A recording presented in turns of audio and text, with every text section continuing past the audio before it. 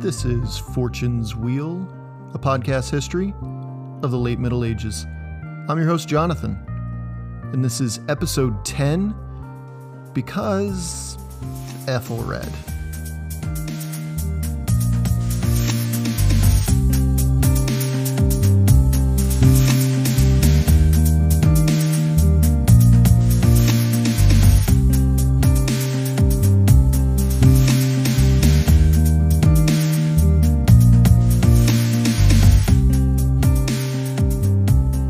Last episode, well, things got real. Canute, the current Danish scourge to wreak havoc upon England, is temporarily defeated and set sail for Denmark. But before he left, if you remember, he maimed boatloads of English hostages and dumped them in Sandwich. We pick up the story there, when Aethelred, recently returned to the English throne wearing his proverbial cone of shame, decides to re-establish his authority in arguably his dumbest move yet. Why? Because, well, Aethelred, that's why. I hope you enjoy the show.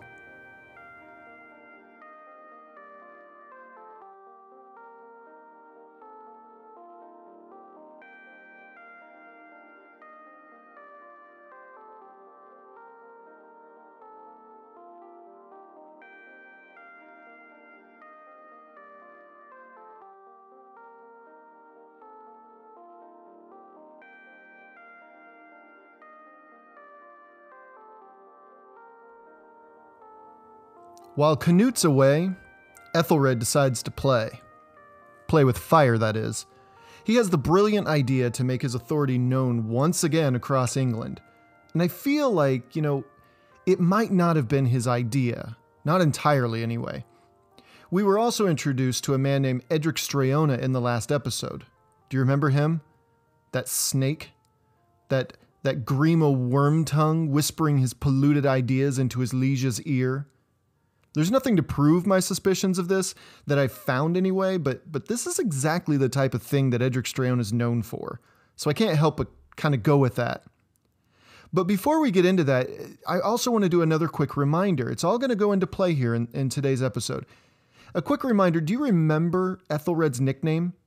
I mean, he had a few names on record, like Aethelred II and Aethelred, son of Edgar the Peaceful, and I'm sure his people considered him a son of, well, I'm sure there were a few things his countrymen and women thought he was a son of besides their beloved King Edgar, but they're not exactly recorded in the Anglo-Saxon Chronicle, unfortunately. But fortunately for us, too, here, because, I'm pretty sure they'd be a little inappropriate for our younger listeners, but he did go by another nickname, one that has haunted him since about a century or so after his death. Aethelred Unred, or Aethelred the Unready. And to clarify, that nickname is really a clerical error in translation. Whereas Aethelred essentially meant good counsel, Unred didn't exactly mean unready, it actually meant ill-advised. So let's get this straight. Aethelred's great-grandfather, they called Alfred the Great. Aethelred's grandfather, Edward the Elder, was described by William of Malmesbury as, quote, incomparably more glorious, that is to say, than his father Alfred, in the power of his rule, end quote. Aethelred's father, the man who kicked out another vicious Viking usurper named Eric Bloodaxe from England, they called him Edgar the Peaceful. Aethelred's murdered brother, albeit a quintessential Joffrey, they still named him Edward the Martyr. But Aethelred's nickname for posterity boiled down essentially to Aethelred, some guy born into a legendary royal family who couldn't even sign his name without messing up. Yeah, ouch. I feel like Monty Python missed a golden opportunity to lampoon yet another bit of British history here. So what is Aethelred Unred's brilliant plan to earn his place back among the English nobility? Okay, cue the Benny Hill music and let's get this story started. The first thing I feel like he did, again, was listen to Eadric Wormtongue Streona, but what we know for sure is that he sent his forces north to a little region just south of Northumbria called Lindsey. Today, Lindsey is now located within the county of Lincolnshire, and Gainsborough has the distinction of being the place where Sweyn Forkbeard, if you remember, died back in February 1014. And unfortunately for them, not a single Premier League squad. Sorry, I had to. Why go to Lindsey, you ask? Being the place where the last king of Denmark died a few months earlier, they also had thrown their weight to Canute as, well, Canute was the guy in charge of the Vikings currently occupying their region. Aethelred, in his infinite wisdom, decided to punish that move on their part, and he sent a ruthless force of Englishmen into the northern Danelaw. They stole valuables, they murdered men and women and children alike, they burned houses down to ashes, whole villages were wiped out and fields were scraped clean. Lindsey suffered a terrible fate to Aethelred's uncharacteristic speed and decisiveness. Remember, though the people in Lindsey chose Canute as their king, again, he was the occupier in the area, the Witan, or governing body of ealdormen in England, voted to invite Aethelred back from exile in Normandy. Under conditions. Is this what the Witan had envisioned when they demanded Aethelred, quote, rule better than he did before? After Lindsey, it's safe to say that deep fissures erupted in English society, and make no mistake, it started at the top. The very top. We don't know exactly who led the expedition to Lindsey, but one possible suspect is Aethelred's eldest son, Aethelstan Atheling. Aethelstan was a beloved warrior prince who was fine-tuned for the life of a nobleman. He's remembered as a man of striking good looks, a formidable presence on the battlefield, and one who was expected to rule well after his father's passing. There was a lot of hope in Aethelstan. It's important to know that we literally know next to nothing about Aethelstan besides random passages from time to time. He made his first appearance as a witness of his father's in 993 when he was maybe 6 or 7 years old, but so much else is mere conjecture until we read of his request to his father in late spring 1014, asking for permission to write up a will. He must have known something everyone else at the time didn't, because by June, he was dead. But all hope was not lost for England. Not yet, anyway. There was another, Aethelred's second oldest son, named Edmund. Edmund, we can assume, rode with his brother Aethelstan across the English countryside, accompanying him in diplomacy as well as on campaign, because Edmund was also a terrifying presence on the battlefield. See, Edmund was a guy, much like his brother, that you probably wanted on your side. I mean, his bravery and prowess and virtually indestructible character earned him the nickname Edmund Ironsides. Take that, Pops. Edmund was most likely devastated at the passing of his brother. We can assume they had a pretty tight bond due to their upbringing. See, when Aethelstan and Edmund's mother, Aethelred's first wife, died around the year 1001, they were still young men, just entering adolescence, and their grandmother most likely raised them in the court. When Aethelred then married into the Norman nobility with Emma, the boys, and oh yeah, their youngest brother Edwig, can't forget about him, were soon cast aside as Emma gave birth to a couple sons of her own, one of which would become immensely important to our story later. Another reason we can be sure of Aethelstan's and Edmund's closeness is found in an odd place: Aethelstan's last will and testament. Aethelstan, being next in line of succession, well, he had a lot of stuff. A lot of pretty valuable stuff. I mean, sure, he had a lot of land to bequeath to family and friends and even servants. He even treated the guy who sharpened his swords and polished his armor. But to Edmund, he willed something on a whole new level. See, centuries earlier, England was, shocker, a mess. But one man, one Angle king, united many of the disparate kingdoms into the island's first unified region called Mercia. He was a legend on par with Arthur and even later Alfred by this time, and his name was Offa. Aethelstan, according to his will, left Edmund Offa's sword. Now, as far as brotherly love goes, that's probably one of the best gifts Edmund could have received, and Edmund would see to it that Offa's sword saw plenty of Viking blood in the name of England in the coming years. So instead of ridding himself of those treacherous folks in Lindsey, Aethelred has now not only lost one heck of an heir, but he also gained one heck of an enemy from his own household, young Edmund. But Edmund, though still loyal to the English people, always loyal to the English people, could not stand by and watch his father burn bridges with the very people that could help defend this island and one day mend it. No one will ever know the extent to which Edmund's anger at the retribution against Lindsey would have been left on the back burner had one thing not happened. Strike that.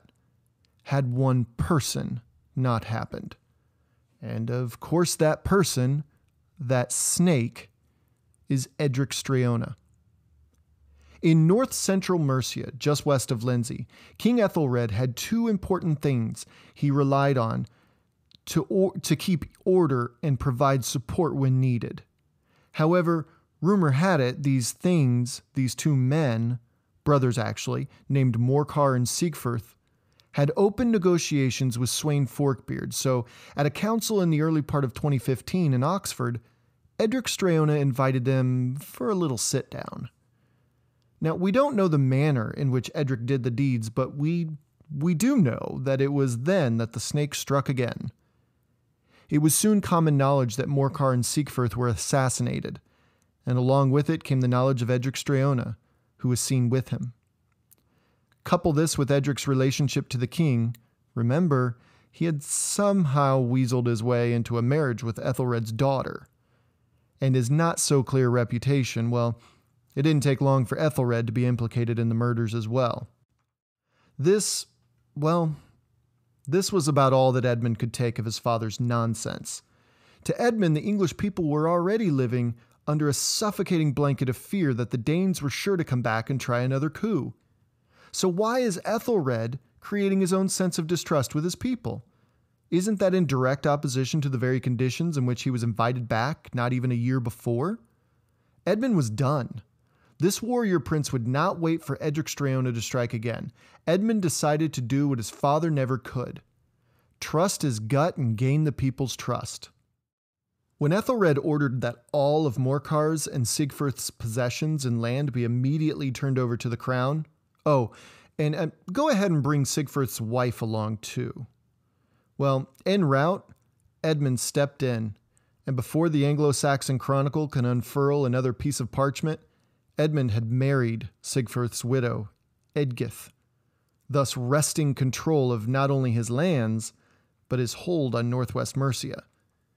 And before Aethelred could even fathom what had just happened, Edmund quickly earned the support and loyalty of the 5 boroughs, which were the influential towns of Stamford, Leicester, Derby, Nottingham, and Lincoln.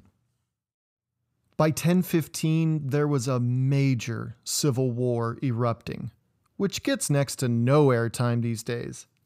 But these were crucial days for the island nation. What happens over the next 2 years will have, in my very humble opinion, almost as big an impact on England as, dare I say, the Danish conquest or the Norman conquest just 51 years later. Make no mistake about what's happening here and how it got to this point. By 1015, Aethelred has been on the throne for about 37 years, except for that little exile between 1013 and 14 in Normandy. Aethelred has more or less contracted his own hitman, and everyone knew about it and had strong suspicions as to who it was. People were supremely upset with their king when they heard about Morcar's and Sigfyrth's assassinations, which undercut any trust they might have held out when their king returned. Aethelred's own son all but defected and even married the widow of one of Aethelred's hits. And on top of that, this same son was the leader of men and a warrior in the truest sense, having proven himself on the battlefield already. Well, he'd already cut away a portion of Aethelred's kingdom and even, get this, brokered a deal with Uhtred the Bold, Earl of Northumbria, also known as brother-in-law to Edmund, as Aethelred had married off his daughter Elfgifu to Uhtred years earlier, as consolation for what he did there. Yeah, remember Northumbria? Remember what Aethelred supposedly ordered back in 1007? No? Well, here's a quick refresher. It's the first time, except for a witnessing of court business, that we see Eadric Streona. Do you remember how Eadric invited the Ealdorman of Northumbria for a hunt, and all of a sudden the Ealdorman was dead? Oh, and do you remember how this Ealdorman's 2 sons were suddenly blinded? Well, regardless who remembers. Oh, can I say it again? The North remembers. Uhtred was only too happy to see what he can work out with the king's defiant son. So now Edmund has northern Mercia, Lindsay, who is pretty ticked off at both Canute and Aethelred at the moment, the 5 boroughs, and Northumbria. And as he's beginning to ravage his other brother-in-law's lands to the south, yeah, Eadric Streona's lands, remember, he's a brother-in-law too, Aethelred is reeling. And as Aethelred frantically and furiously, I'm sure, collects his wits, his resources, and his manpower, another storm approaches. Canute has returned. Okay, so imagine being Canute just for a moment. This guy's father dies, leaving him King of England. But the English vote back in their worthless king currently twiddling his thumbs in Normandy. You can leave your base of support and try to strike at the heart of your former kingdom's economic heart of London, only to fall woefully short. So what do? You throw a hissy fit of epic proportions and cut the ears, noses, and hands off thousands of healthy English hostages that you could have ransomed big money for had they not become damaged goods. And then you take your ball and you go home. You head back to Denmark, where you find your older brother already sitting on the throne and having amassed a pretty solid retinue of support while you've been away with Dad, having a wholesome father-son experience of, raising towns and maiming innocent people and trying to forcibly annex an entire kingdom for yourself. Just good old father-son time. Little's known about his year in Denmark, but upon his return to England, we can only assume that his brother, King Harold of Denmark, had helped raise a fleet, patted him on the back, and wished him the best of luck. But just imagine pulling into port and hearing that the very people you're trying to take over are bickering, like violently bickering. Then stop and think about the fit of laughter Canute might have shared with his most trusted leaders, until he realized that the very lands they were destroying were, well, in his eyes, his lands. And the very people they were killing were, in his eyes, his subjects. Make no mistake, this was civil war. The English, more or less, were split into a north-south orientation. Danelaw versus Wessex all over again, just like the days of Alfred. Only this time the Danelaw of the north wasn't led by a Dane, and Wessex wasn't led by an Alfred. And as Edmund's forces moved south toward London, Aethelred fell ill in Cossum. So, of course, Eadric Streona assembled an army of Mercians and Saxons, largely from the towns of the Thames. But while Eadric made his moves toward amassing his own fighting force for reasons that will soon become apparent, Canute, probably shaking his head amusedly, began plundering Dorset and others nearby with his force of at least 200 ships. That's a big force. Eadric struck a deal with Edmund for reasons contemporaries could only assume was in the best interest of England, and, well, against Edmund's better instincts, he allowed Eadric's forces to join his own. Surprisingly, nothing happened, and as Edmund cautiously breathed a sigh of relief, Eadric quietly stripped Edmund of 40 boats of men and then quickly met with Canute. Yeah, you heard that right. Eadric Streona struck again. Eadric Streona was now in league with Canute's Danish forces to overthrow both Aethelred and Edmund. It was at this point, just after the new year of 1016, that Edmund decided to strike again at Canute's English stronghold, Eadric Streona's Mercia. He mustered a fairly large contingent to raid the towns throughout Mercia, along with Uhtred the Bold of Northumbria. But Canute had an inside man, Don't forget, Eadric Streona just defected to the Danes and most likely outlined the details of English political life, including Uhtred's claim to Northumbria. Canute hastily headed for Northumbria and took it by storm, causing Uhtred to fall back. When he returned, he was forced to submit to Canute's forces. This, however, did little for him personally, as Canute had him assassinated and replaced with a trusted warrior, Eric Håkonsson. Edmund must have been severely disheartened at this development, and he was left reevaluating his situation. While Edmund reevaluated, Canute pushed southward, toward London itself. Edmund had no choice but to engage Canute's forces, cutting the Danes off before they made it to London.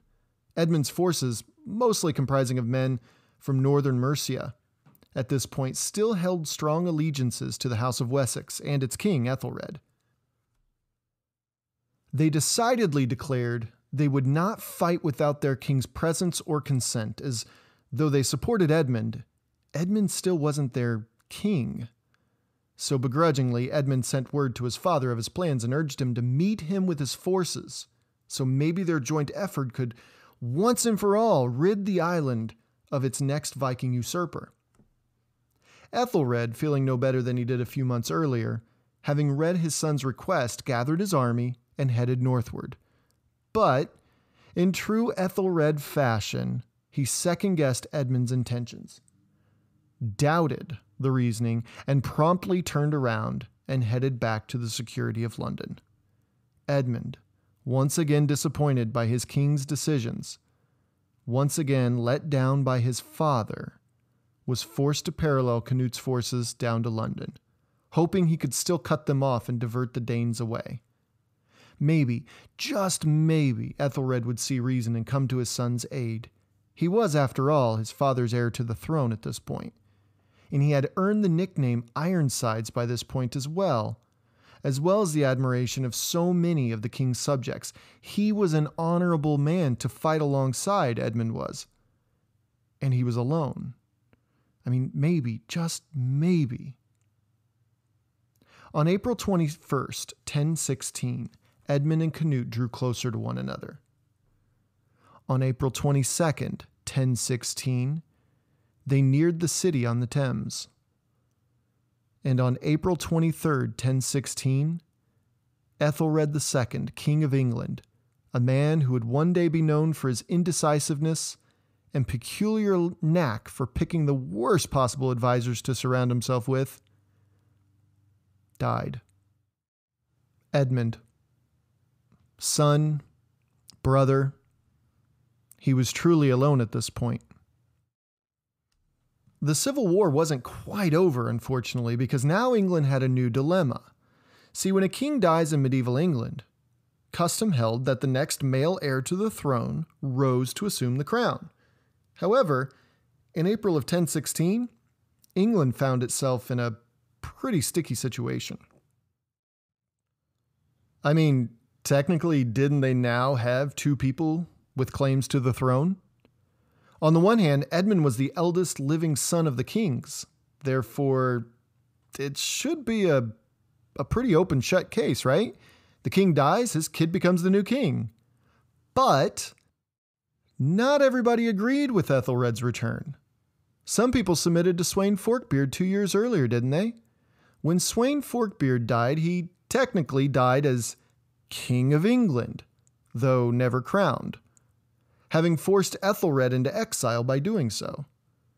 So, the king dies, his kid becomes the new king, right? And seems how Canute's claim precedes Edmund's claim by 2 years. Wouldn't Canute be the rightful heir to the throne still? This was not an easy thing to figure out for the people of 1016. This decision would define an unfathomable number of possible outcomes for England. So, the English ealdormen convened another Witan in Southampton. During this time, the people of London declared Edmund King Edmund II of England, assuming that their own national hero, their warrior prince, who has proven himself time and again over the previous few years as a cunning strategist, a born leader, and an ardent supporter of English prosperity, would receive overwhelming support from their countrymen. However, However, yeah, well, Southampton was currently under Danelaw, and the outcome didn't exactly mirror London's sentiments. The Witan chose, surprisingly, Canute as the new king of England, and so the civil war continued. It was now between King Edmund II, son of Aethelred II, the former king of England, versus King Canute, son of Sweyn Forkbeard, also former king of England. And it was for all the marbles at this point. Whoever won this contest would define the island's next century and beyond. Canute immediately gets to work on London. Edmund was there, so it made perfect sense to try to cut the proverbial, or literal, head off the competition. But Edmund snuck out, crossed the Thames with his retinue, and the Londoners were left to defend for themselves and pray for the safe return of their king, and maybe a force to support his claim. And believe me, London held their own just fine, to the point of admiration from Canute himself. Meanwhile, Edmund soon gathered a stout force of Saxons throughout his ancestral lands of Wessex. In fact, they flocked to his support, and when Canute caught wind, he backed off of London in order to size up the new force. But Edmund pushed, and sometime during the late spring, we hear of a massive victory for Edmund Ironsides against Canute at Brentford. This truly earned Edmund the respect of his countrymen, and there were rumblings of ealdormen who supported Canute at the Witan a month earlier, who might be questioning their current allegiances. Public opinion quickly began swinging back toward Edmund. It must have been exciting to see the events of Alfred over a century earlier replaying themselves. The lands of England succumbing to a horde of vicious marauders, its people suffering at the bloody hands of Danish kings, their king beaten almost completely. Yet he rises to rid the island once again. Wait, what's that? It's not like that? I mean, it's kind of like that, right? No? Why? Wait, why? Oh, right. Because Aethelred. I mean, even dead, that guy still manages to do his best to do his worst. During the summer of 1016, Canute and Edmund met for a 2-day battle. And man, it wasn't pretty, to put it lightly. The second day, the battle had moved a ways to Wiltshire, and Aethelred somehow strikes again, via an old accomplice. In the heat of the battle, Edmund fighting alongside his countrymen, and Eadric fighting against his countrymen. The fury of the moment wrapped up even the most disciplined of them. Bodies piled up and then trampled on as shield walls broke on both sides. The deafening clangs and the pounds of swords against shields and helmets, and for those lucky enough or wealthy enough to have them, armor plates and chainmail neck guards nearly drowned out the cries of anguish and the gurgles of mouths filled with their own blood. War is ugly. Battles are brutal. But piercing a man's heart with an iron sword, with no time to think about what he'd just done before removing the sword and plunging it into another man's body, well, that's hell. As the fight raged, Eadric lobbed off the head of a Saxon warrior and raised it high in the air, declaring that he'd killed the great Edmund Ironsides. His bloody hand held the greasy hair of the man's head for all to see. He swung it in all directions, and almost instantly, the soldiers under Edmund began to flee the battlefield. Their leader, dead. Dead at the hands of an English ealdorman. Their hopes for a unified England under a Saxon king dashed. Everything they'd sacrificed dripping from that head onto an already blood-soaked ground. A man in the distance opposite the spectacle removed his sword from a Viking warrior, kicking the corpse aside, raised his head and noticed the tide of Saxons running his way.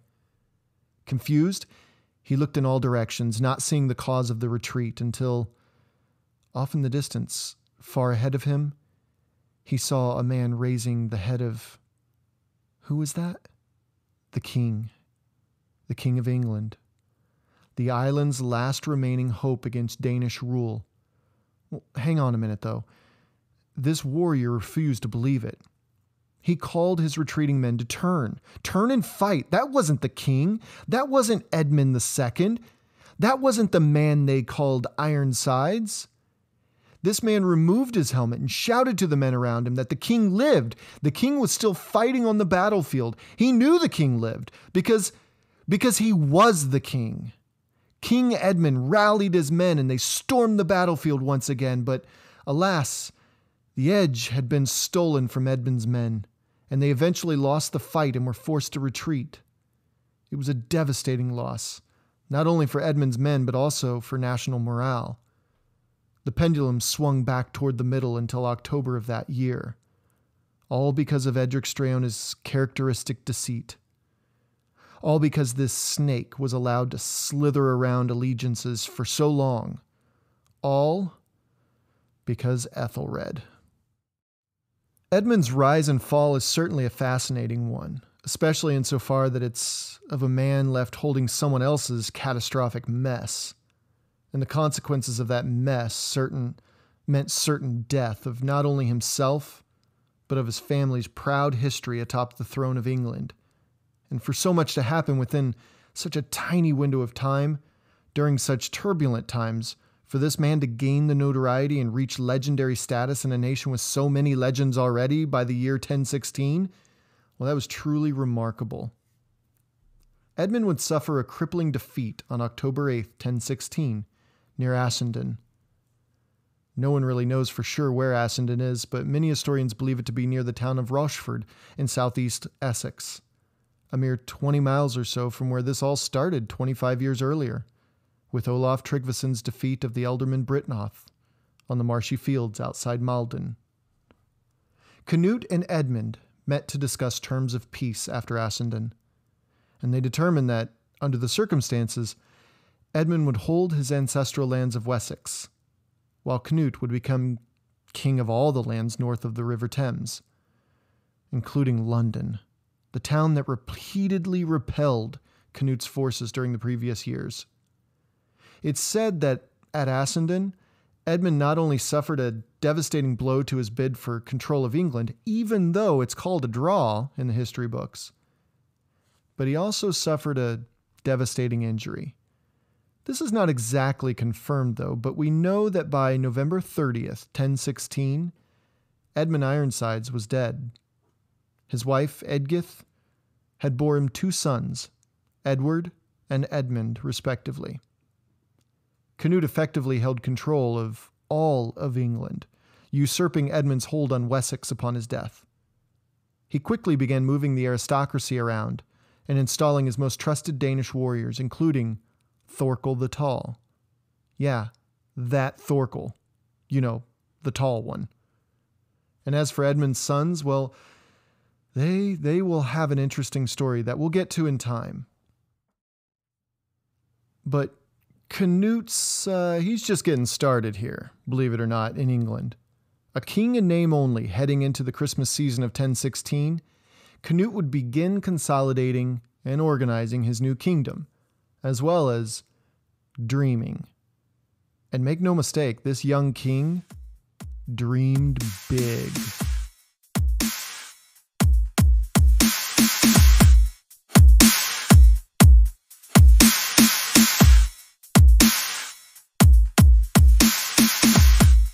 I hope you enjoyed today's episode on the fall of one dynasty and the rise of another.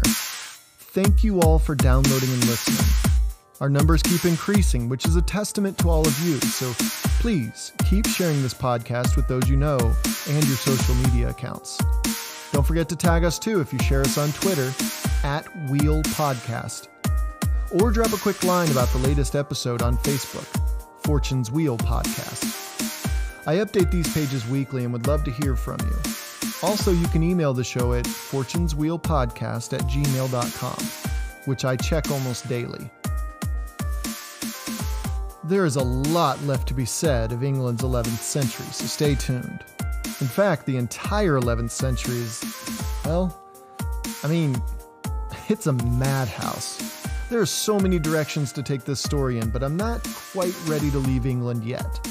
I mean, don't get me wrong, I can't wait to share the stories of other people and other places throughout Europe while Aethelred was busy, destroying the dignity of his royal house. But we need to see this story arc out. We don't have much farther to go, but we need to know how we jump from Canut's reign all the way to the massive power grab of three of medieval Europe's most impressive leaders: Harold Godwinson, Harold Hardrada, and of course, William the Conqueror. But let's not get too far ahead of ourselves here. To recap, we followed the end of days for the Anglo-Saxons, beginning more or less for our purposes here in 991 with the invasion of Olaf Tryggvason, all the way to Canut's claim over the entire island. But saying you're king is one thing, you still need to prove it.